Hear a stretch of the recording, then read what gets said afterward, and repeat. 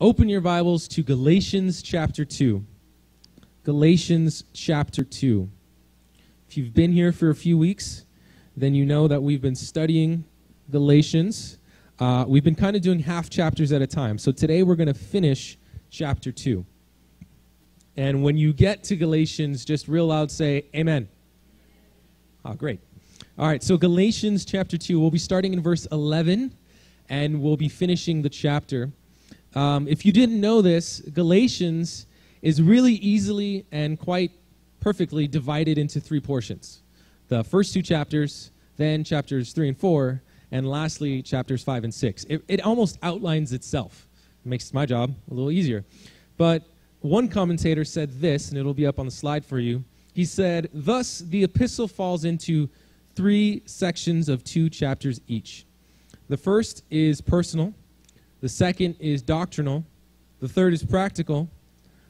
The first concerns Paul's divine commission. The second, his doctrine of freedom from the law. And the third, the life of the believers. The first presents the apostle of liberty. The second, the doctrine of liberty. And third, the life of liberty. So you can see there, or you can hear there, that immediately the focus of these opening 2 chapters is Paul, an apostle, called by God, right? He even opens up the very first verse of the book, Paul, an apostle, not by men nor through men, but by Jesus Christ and his Father who raised him from the dead. That's how the book opens up. So today we're going to finish that first portion of the book, the first 2 chapters, and we're going to look at Paul's personal, who he was, his divine commission, and we're going to see a little bit more about his emphasis and his calling to preach the word, straight and true. So, this first section, Paul has established his credibility. He opens up the book by saying he was called by Christ, not by men, nor through men, but by Christ alone. Then he moves on in the second half of chapter 1 to talk about his transformation, that not only was he called by Christ, but he was changed by Christ. And he can prove his apostleship by the very fact that he is a new man. That even though he used to persecute people and put them out and try to imprison them, now he was preaching the gospel that he had once attacked. So his transformation proved it. And in the first part of chapter 2, we talked about last week, the council. When all the apostles from Jerusalem and from Antioch, they all got together, they all agreed in one mind and in one accord that they were saved by grace through faith. Nothing else. The law was extra. The law was behind them now. So Paul was credible because he was in unity with the rest of the apostles.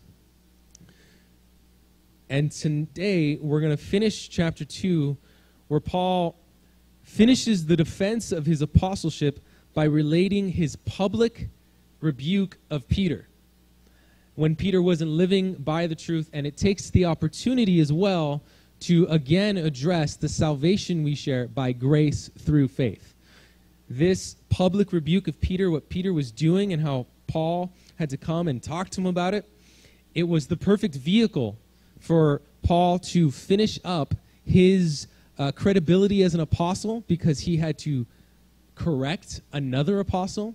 It also was the perfect vehicle to drive home the same point again. We are saved by grace through faith, nothing else. So he takes that opportunity. It illustrates the worthlessness of the law when you are living by grace. You can't have one and the other. We were saved by grace. It illustrates the lack of hope trying to get justified or to be declared righteous or to be saved by living by the law. It was only ever supposed to be by grace. But as a church, we've spent the last 3 weeks talking about that. We have spent the last 3 weeks talking about that, and if you have been a Christian for any length of time, you probably know that you're saved by grace through faith. And so as we go through this rebuke of Paul talking to Peter and addressing him, we're going to learn something a little more pointed for us as a church instead of reteaching what I taught last week.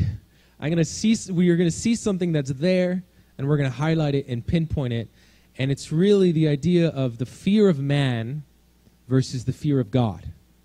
And so I'm going to ask you guys today to really be thinking about, do you fear man and place your faith in man and live to get approval by people and the men or the women around you, maybe your parents, maybe your siblings, maybe your pastor or your priest or whoever you used to live for? Or do you live for God's approval? It's a personal question. It's an individual question. You have to think about it yourself. Have you placed your faith in Jesus? And do you seek his stamp? Or are you still waiting for someone to come along and say that, yeah, I believe you're saved, or I think you're a good person? It really has to only be by Jesus. So let's read chapter 2, verse 11. It says, "Now when Peter had come to Antioch, Paul, I withstood him to his face because he was to be blamed. For before certain men came from James, he would eat with the Gentiles, but when they came, he withdrew and separated himself, fearing those who were of the circumcision. And the rest of the Jews also played the hypocrite with him, so that even Barnabas was carried away with their hypocrisy. But when I saw that they were not straightforward about the truth of the gospel, I said to Peter before them all, if you, being a Jew, live in the manner of Gentiles and not as the Jews, why do you compel Gentiles to live as Jews? We who are Jews by nature and not sinners of the Gentiles, knowing that a man is not justified by the works of the law, but by faith in Jesus Christ, even we have believed in Christ Jesus, that we might be justified by faith in Christ and not by the works of the law. For by the works of the law no flesh shall be justified.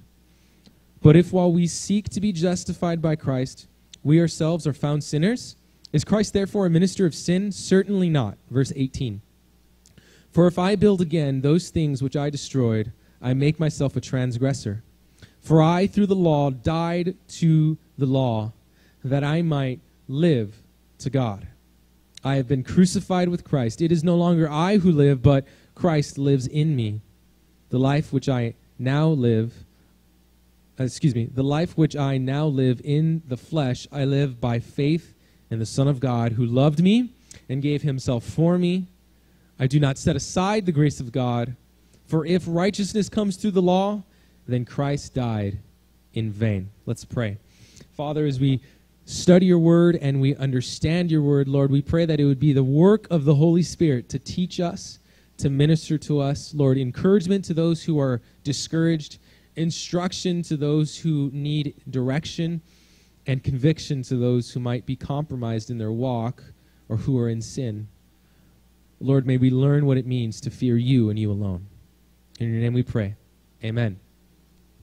So it opens up, verse 11, Peter coming to Antioch. He came to Antioch to visit the Christians there.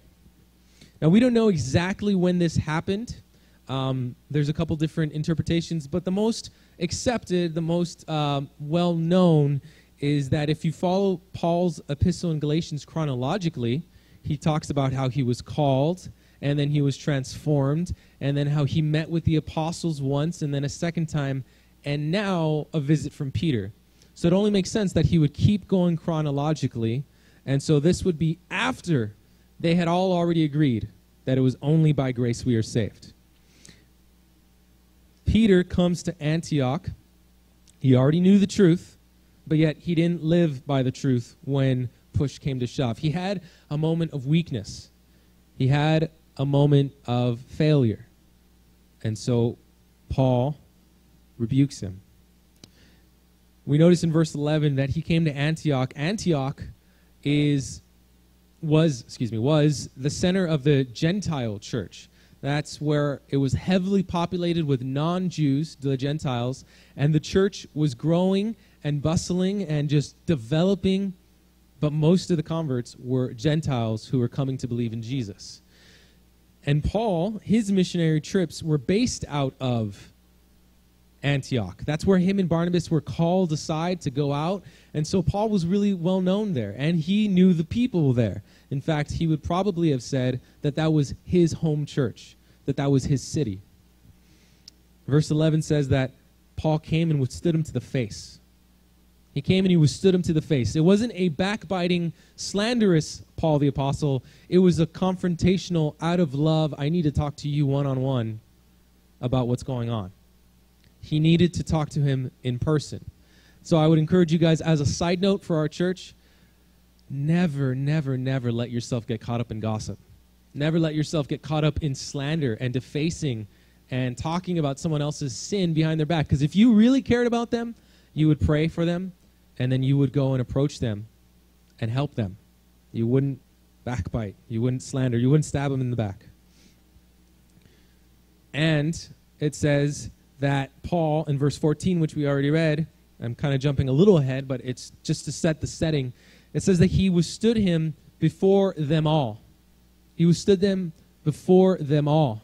It was a big issue. It was something so important that it couldn't just be one-on-one, because Peter's actions were affecting the people around him, and Peter's actions were leading other people into sin, and the whole church was being affected. So he had to do it in person in front of other people. It couldn't be a secret. Now, most times, I'm going to say 90% of the time, 95%, 99% probably, if someone's in sin and you have something to do with it and you want to approach them, it should be one-on-one. In fact, Jesus gave us that model, that you approach them one-on-one, and then you bring another person if they didn't agree, and then finally after 2 or 3, then you bring in the leadership. Then it's something to be brought up, because you are responsible for loving your brother. You don't come to Pastor Alejandro and say, hey, you need to talk to that guy. No, you, out of love, reach out to them.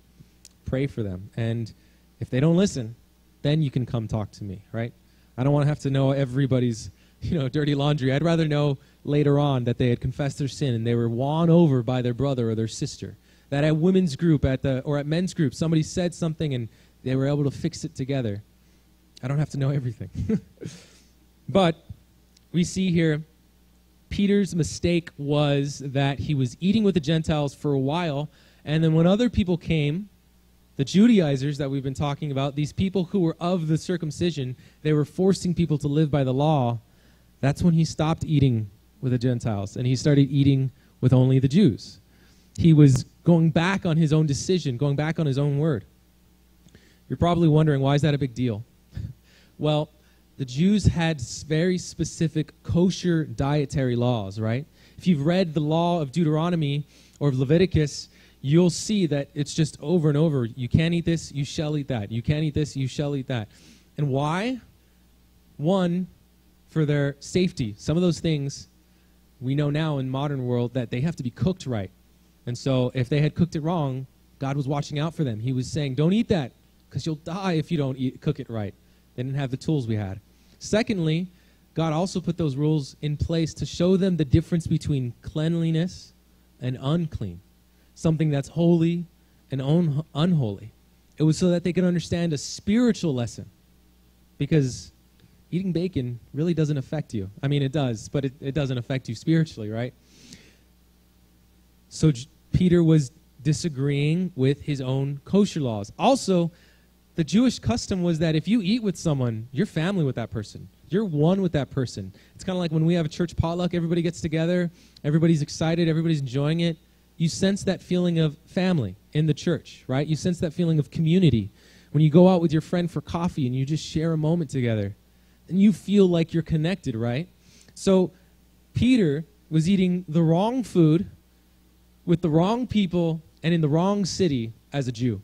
That was his mistake. He was wrong on 3 points. He was messed up in the Jewish law. But Peter knew better. Do you guys remember in Acts when Peter was praying and he had a vision from the Lord that God showed him and spoke to him and said, Peter, go kill and eat. You're allowed now. You're saved by grace. Go eat whatever you want. And Peter said, no, not so, Lord, right? He had this issue for a while. He responded negatively to God. And then the Lord spoke to Peter, and then he finally got it. And then in the following day or two, Peter was also led by God to the house of Cornelius to meet with Gentiles and to enter a Gentile home, which was a no-no as a Jewish person. And he preached the gospel to them, and they received it, and they were filled with the Holy Spirit. Peter, in a matter of days, and this would have been years prior to this moment, knew and was shown by God that he could eat whatever he wanted and he could spend time with whoever he wanted because we were saved by grace and not by the law. But that didn't mean that he didn't fall prey to peer pressure and the influence of others, right? The fear of man started affecting him. Now, these kinds of laws and rules of what you could eat and couldn't and who to spend time with and the Gentiles versus the Jews, those also, unfortunately, were twisted and manipulated to be the backbone of Jewish racism, that we're the God's chosen people and the rest of the world can burn. They didn't care. They were selfish. They were holding on to God on their own. They were privileged to be raised in a culture that worshiped the one true God, but they didn't share that like they should have. As a Christian, as a church, our heart is that we would take the privilege of knowing God and then share him with others. We never hold Jesus to ourselves. We always want other people to meet him, to know him, to love him like we do. But those laws were used falsely, and even now they were trying to be reintroduced into Peter's life. And so I'm going to call these the tragedies of fearing man. The first tragedy of fearing man rather than fearing God is the loss of liberty. Peter knew he could eat whatever he wanted. Peter knew he could spend time with whoever he wanted because it was the love of Christ that brought unity to them. He knew this, but yet because he was afraid of people and their approval, he lost his own liberties. He lost his own liberties. Now, there is a time and place to set aside a Christian liberty for the benefit of somebody else, somebody who's weaker in the faith and doesn't understand that some things actually aren't sin. We just have to be wise with them. And then there are other times where it's sin and you need to get it out of your life, right? This time, Peter wasn't setting it aside for people's benefit. He was setting it aside because he was afraid and because he wanted to find approval in these people's eyes, because he was trying to please or honor them by doing what they wanted out of him. When you fear man rather than fearing God, you'll lose some of your liberties. You'll lose some of the privileges as a Christian. Whether it's a bad minister who tells you that if you look like that or you dress that way, you're not welcome here. Or if it's a mom and dad or brother and sister, whoever it is, trying to encourage you to be holy, but be holy by doing this or not doing this, eating that versus not eating that, celebrate this holiday versus not celebrating that holiday. Eventually, you're going to lose freedom, and you'll lose it to the people that you fear. Look at verse 12. It says, "For before certain men came from James, he would eat with the Gentiles, but when they came, he withdrew and separated himself, fearing those who were of the circumcision." From James. These men came from James. Now, James was a part of that council that agreed that we were saved by grace and that the law could be set aside.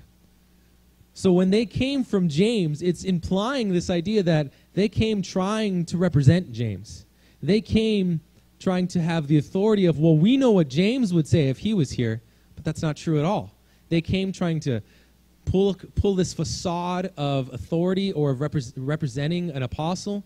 They came from Jerusalem where James lived, and so they came with the whole culture of the center of the Jewish Christian faith. And when they showed up to Antioch, they came trying to cause issues. These legalists were flaunting authority that they didn't have with the commission that James never gave them. And it was only going to cause problems. So in verse 12, we also see that Peter withdrew himself. He separated himself from the saved Gentiles. So at this point, we notice the next thing that's worth mentioning. The tragedy of fearing man is isolation, the loss of fellowship. You lose out on Christian fellowship as you start to cut away and say, well, they're not really holy because they let the guys in that church grow their hair long. Cut them out, right? Or the other church where they have a dress code. And so if they don't have the same dress code, they're not really Christians. And you just keep cutting people out of the fold and out of the body of Christ. Eventually, you're the only church that worships God in the whole world, right? That's how you end up feeling and sensing, because you isolate yourself. You withdraw from other Christians. We're a body of believers that is full of different ethnic groups, full of different culture backgrounds, from different places in career paths, right?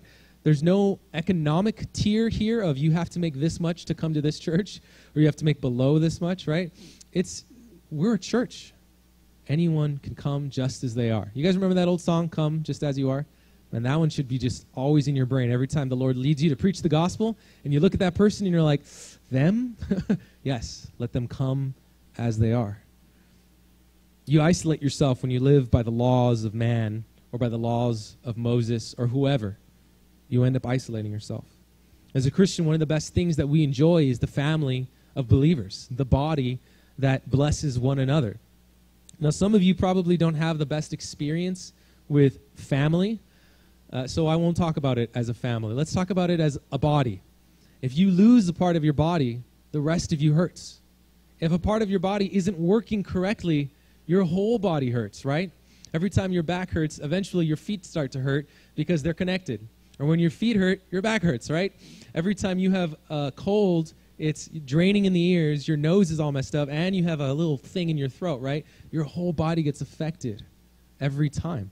And in the same way, as Christians in a church, when one part of the body suffers, the rest of the body suffers. I was reminded of a verse that someone shared this morning during prayer time, that we are called to mourn with those who mourn and rejoice with those who rejoice. That's what the body does. We're here for each other.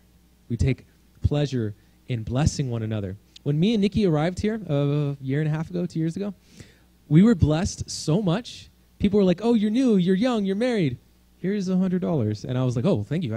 I'll put it away. Thank you. It was very shocking to me. I'd never been blessed like that by people I didn't know yet. But they wanted to bless me. Somebody else, when we got into our apartment, they bought us a microwave. We were like, oh, thank you. You know, it was just people were blessing us. Same for you guys. When someone's struggling, you can come alongside. When someone needs emotional support, you can be there for them. You can be the body as you take heart and pleasure in blessing one another. And on that same note, just in the moment, I feel the Lord telling me to say this. There are some people in our church who are struggling financially. And I'm not asking for any money. But if you are led by God, then come talk to me, and I can hook you up with that right person who needs the help, because they need help. Sometimes it's legal matters, or they lost their job, or whatever happens. But we can be there for each other financially, emotionally, spiritually. We can love one another, okay? Don't isolate yourselves with legalism. Peter isolated himself, and look where it got him, in trouble. He couldn't live up to his own ideals. He couldn't live up to their ideals. The fear of man isolates you, but faith in Christ brings unity in the church. The fear of God creates a family. Verse 13, it says, and the rest of the Jews also played the hypocrite with him, so that even Barnabas was carried away with their hypocrisy. But when I saw that they were not straightforward about the truth of the gospel, I said to Peter before them all. In verse 13, we see the next tragedy of fearing man, and it's the influence of others. It's the fact that you are going to negatively influence others when you are fearing men. Peter was a leader. He was a man of God. People respected him. They looked up to him. But when he fell short and started doing the wrong thing, people followed him. One commentary put it like dominoes. They said, as Peter fell like a domino, each one fell after him, so that even Barnabas was taken away. Barnabas was called alongside Paul to preach to the Gentiles. He went on mission trips with Paul to the Gentile area. And yet even he was pulled aside. When we fear man rather than fearing God, and we start to live by that, our influence in others, we're not going to be a blessing anymore. We're not going to be a blessing anymore. We're going to end up hurting people. We're going to end up putting them down, affecting them negatively. It plays a part in our witness to the unsaved. As Christians, we're constantly influencing those around us. Now, do we want people to know us because we follow certain rules, or do we want people to know us because we believe in Jesus? When they ask you about your church, do you want to start with, this is what you're not allowed to do? This is what you are allowed to do? This is what you're supposed to dress when you come? No. And they say, hey, what's your church like? Oh, man, we focus on Jesus. We worship him and him alone. That's what we want to be known for. It'll affect our witness. It'll affect the way you raise your kids, the way you treat your siblings, the way you befriend people. It'll negatively influence them if you fear men. Lastly, in verse 13, it says that they are carried away into hypocrisy. Hypocrisy. That's the last tragedy of fearing man that we see here, at least. Peter was denying his own beliefs in order to please men. He was regressing and backsliding in his own faith and his own liberties. It led him to say one thing in one place and something else in a different place. So inevitably, if you live by the laws of society or men or try to please everybody around you, you're going to end up being a hypocrite. You act one way at church, but then when you're at work, you're a different person. You act one way at church, but then when you're at home with friends, you're a different person. If you fear man, you'll fall into that peer pressure, right? When you cover up your liberties, sometimes it's a blessing like I said, for a weaker Christian. Other times it's because you're afraid of men and you end up being a hypocrite. When you accepted Christ as Lord and Savior, you guys know this, you were given the liberty from even the best intended rules in a church. We want you to walk by faith and to grow in your faith. So if you live to please people, you'll end up becoming a hypocrite. Those are the four tragedies: the loss of liberty, isolation, negatively influencing others, hypocrisy. That's what happens when you fear man. But when you fear God, you're not as much like Peter, you're a little bit more like Paul. So let's get into that. What is it like to fear God rather than fearing man? Proverbs 1:7 says, "The fear of the Lord is the beginning of knowledge, but fools despise wisdom and instruction." That was Proverbs 1:7. The first thing we see in verse 14 is that Paul points out the double standard and the hypocrisy of the legalists.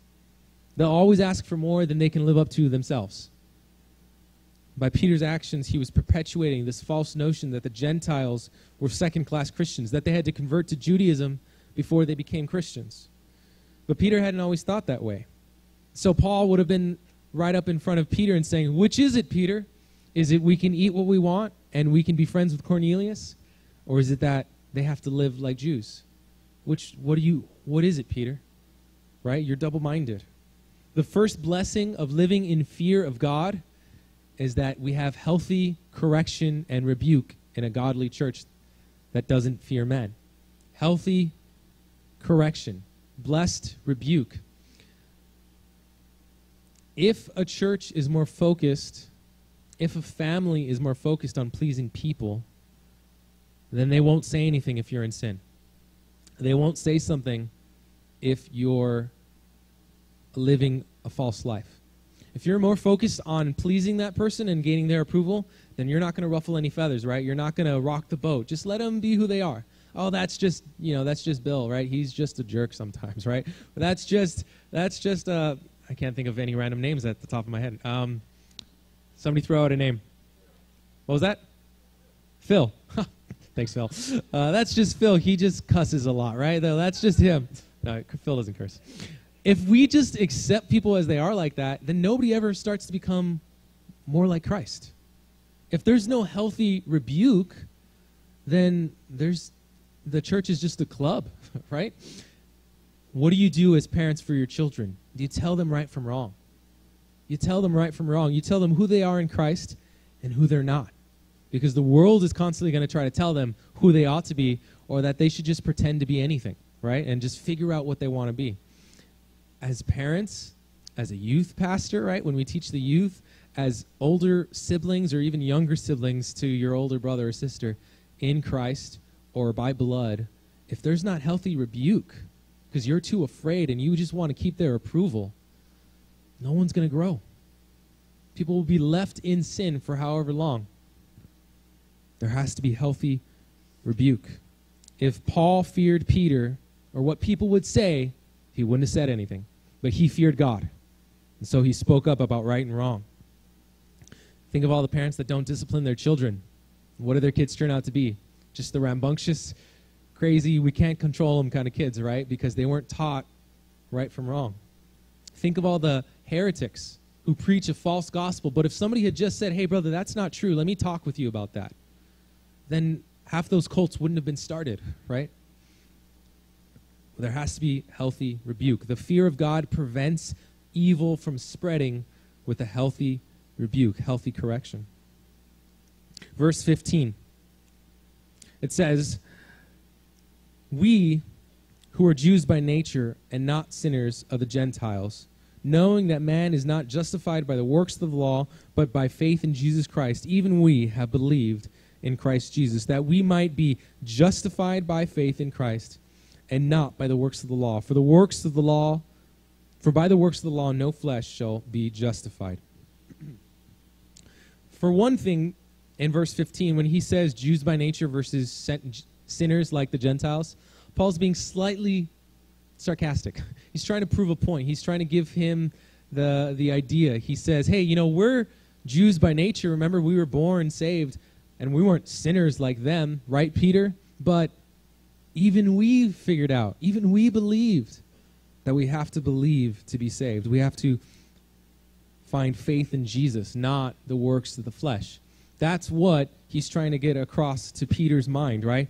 We who are Jews by nature and not sinners of the Gentiles, knowing that a man is not justified by the works of the law, but by faith in Christ, even we, even us privileged ones, us Jewish people, we have to have faith in Jesus. And so the next thing we see here, the fear of God brings salvation. When you fear God, you find faith in Jesus. Because of what he did for you, you realize your sin, you realize your shame, you realize what's wrong in the world.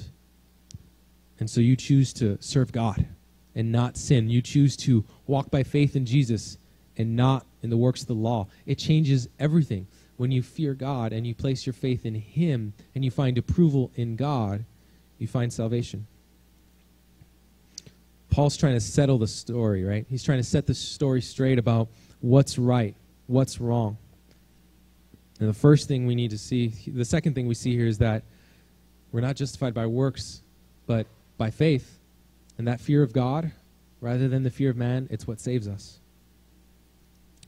Verse 17, but if while we seek to be justified by Christ, we ourselves are also found sinners, is Christ therefore a minister of sin? In this verse, Paul's pointing out the backwardness of Peter's thoughts, right? Wait, Jesus said we had liberty. Jesus called us out of the law, but yet now if we are guilty because we don't follow the law, doesn't that mean Jesus led us into sin, right? Peter, don't you understand? For the same thing goes for us. If we try to live by the law, but yet say we're saved by grace, then we're saying that God has really led us into sin, right? I can't do this, I have to do that. I'm supposed to believe this, but not believe that. It's one or the other. Either Jesus said it's by grace, or he didn't. We can trust where God leads us, right? We can trust where he leads us, and he leads us into salvation, into freedom, not into sin. So the third blessing that comes from fearing God is that we can trust him. We can trust him with everything in our lives. Proverbs 25, verse 29 says this, the fear of man brings a snare or a trap, but whoever trusts in the Lord shall be safe. We trust in the Lord. My faith is in the Lord because I fear him. My finances are in God's hands. My friendships are in God's hands. The people that I love who are sick or hurting or who are going through tragedy, the ministry that we do, it's all in God's hands. I trust him where he leads me. He doesn't lead me into sin and into the law. He leads me into freedom. We trust in God. If he was leading us into something backwards, saying, come out of the law, but yet you're still guilty of it, well, then we couldn't trust him, could we? But we trust in the Lord. It's such a blessing to trust God. Verse 18. For if I build again those things which I destroyed, I make myself a transgressor. For I through the law died to the law that I might live to Christ. If we recreate the law, either Moses' law or some new one modernized for 2018, then what we're doing is we're actually sinning. We think we're trying to be holy by putting rules and perimeters about what's sin and what's not. but we end up just hurting people. We end up sinning. We end up transgressors. Paul said, if I recreate it, then I'm doubling back. I'm backsliding. I'm doing what's wrong. I'm reestablishing what God tore down. We're set free from the prison of sin. If you were set free from prison and then you went home and built a prison and locked yourself up, are you really free? No, you've gone home and put yourself back into bondage. If we recreate the law, we put ourselves back where we used to be. But remember, if you're not a Jew, if you were born a Gentile like most of us in the room, then you were never under that law. So why start living by it now? In verse 19, we see it says, for through the law I died to the law that I might live to God. The law condemns us to death, every one of us. It puts us all in a place where we ought to die for our sins, that we've broken God's commands, right? If you live to appease that law, you'll never do it. In fact, by the time you start trying to live by the law, you'll have already have failed. But the law did require a few things, and that's why Jesus came. He said he came to fulfill the law of Moses and to bring grace, to bring truth and grace. The next thing that we see here, the last thing that we see here, is that the blessing of fearing God is the death of the flesh. We put to death our sinful nature, who we used to be. Because you fear God and you have faith in Jesus, you'll be able to set aside all the things that held you back. You don't need the law and the rules to make you holy. You need God's Spirit in you so that you can walk by faith. Does that make sense to everybody? You don't need the law that tells you what to do and what not to do. You need the Spirit of God in you, guiding you from right from wrong and into holy things. Scripture says, thou shalt not lie, right? But it doesn't say, thou shalt not lie, and here's how not to. The law didn't give us a way out. It just said what not to do. But Jesus said, come unto me. My yoke is easy. My burden is light. Walk with me. I'll get you through this life. I'll show you how to be like me.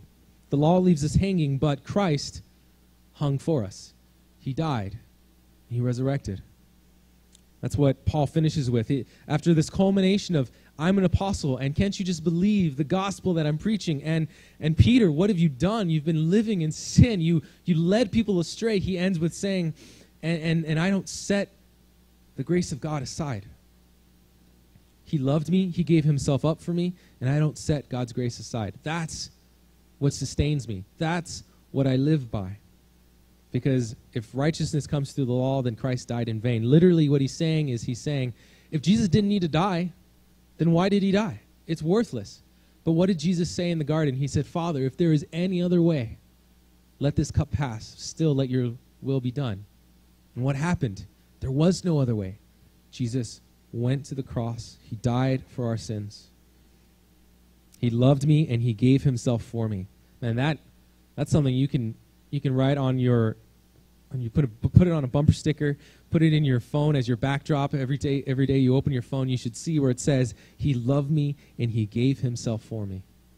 We don't live in fear of man. I have to be honest. I'm going to confess something to you guys as a church. I'm very fearful at times about what is the church going to do? What are they going to think? What are they going to say? When Pastor Rob leaves, are they all going to leave too, right? There's that feeling that comes every once in a while. I should teach like this, or I should do things like that so that they enjoy church, so that they keep coming back. That thought comes. But I don't live by that. I have to live by what God says. So if you don't like what's going on at this church, then sorry. I'm being led by the Lord. That's why we have that new mission statement. That's why we're in this book. That's why we do things the way we do. The Lord is leading this church. We don't do it out of the fear of men. Even if that voice comes and lies to me sometimes, I by God's grace, I've been able to set it aside for the last August? Yeah, the last 8 months. Just set it aside. We set aside the things of the flesh. We set aside the law. We walk by faith. Amen? Let's pray.